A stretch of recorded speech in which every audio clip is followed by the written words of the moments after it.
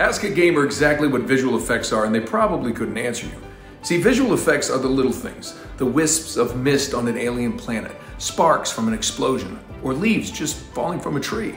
They're the crackle of a thunderstorm or the panicking flash of danger on your screen, and the glimmer of the unknown through a mysterious portal.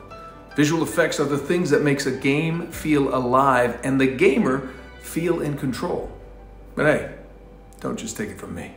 It's difficult to hone in on what exactly real-time VFX means, so we asked some of our team members. Real-time VFX to me, I feel like enhances the overall atmosphere and feeling within a game. They communicate to the player different events, moments, feelings. There's something that you might not notice when you're playing a game, but you would maybe notice if they weren't there. They are the things that fill out the world and make it feel like it's an actual place you could be. They can bring a sense of calm.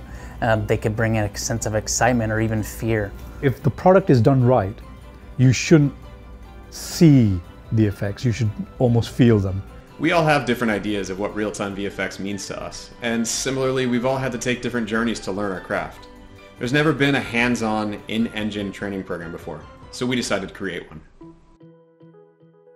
My name is Keith Garrett, and I'm the studio head of Beyond FX. My name is Seth Hall. I'm a principal technical artist, and I'm helping develop the course material for the Beyond FX Apprenticeship program.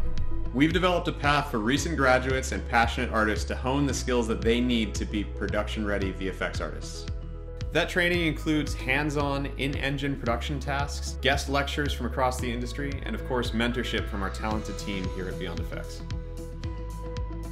Week 1 is an introduction to visual effects. By the end of week 1, apprentices will know how to work within the Unreal Engine, they'll know how to work safely within a production environment, and they'll already be implementing their effects.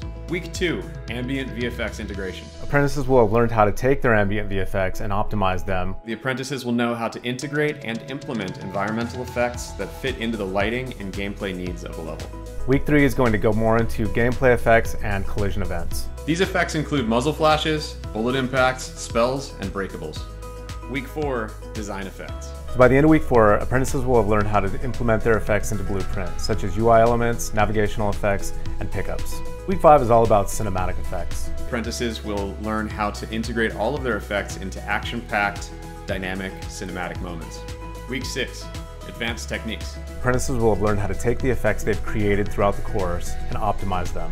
Our focus is going to be introducing as many different advanced techniques and considerations to the apprentices as possible.